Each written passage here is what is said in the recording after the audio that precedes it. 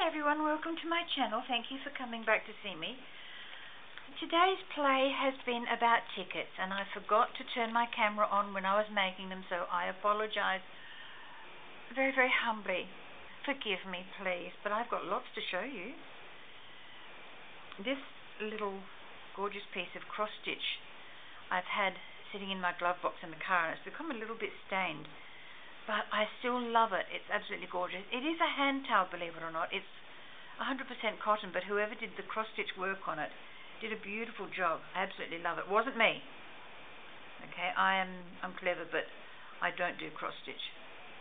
Anyway, that's beside the point. Let me zoom just a little bit. Okay, that's a little bit. And I'm just going to hold these here. They are... The backings of these is like a pale blue on a piece of linen that I've just had. It was actually a serviette, didn't match this, but it was a serviette or a napkin that I'd picked up from a second-hand shop, and I cut them into pieces. And then I found a piece of linen. So I've used pieces of linen, and I've used pieces of the napkin for the backing of these, so I think they're rather pretty. But as I was saying before, the background is a pale blue. It came out of a book. It was one of the front sheets of the book before you get into the text. The text behind it is from an old map book, and it's got Australian cities and places of interest. And then the Australian words and everything, the colourful pieces, are from a little paper pack that I had many moons ago.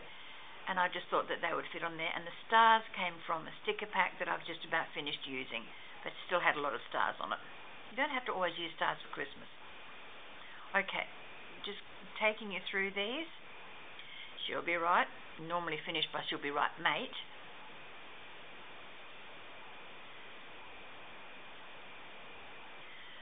And struth is something we quite often delight in saying in Australia. Oh, struth, that's wrong. Or struth, that's good. You know, you can use it either way. It doesn't have to be bad or good. You can use it both ways. And the little owl I had already stamped onto this little piece of linen, so I left that on there and stuck it on like a little banner. I should be laying these out where you can see them after I have finished telling you about them. And these are words to a song. I am, you are, we are Australian. With the little owl as well.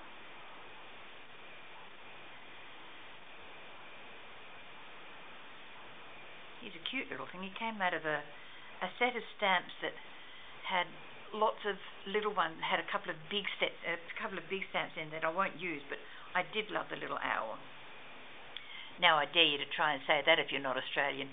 None of you can get it right. We say g'day. Try it. I dare you.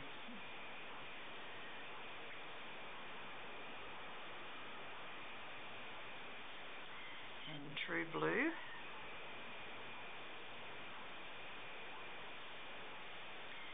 That one speaks for itself.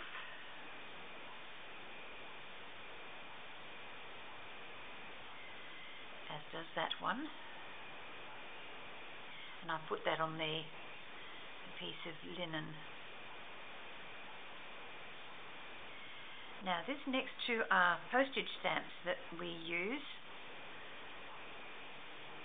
and these are reused ones, of course, and I've just put them on top of the ticket as it came off my envelope. And some of our lovely Australian birds.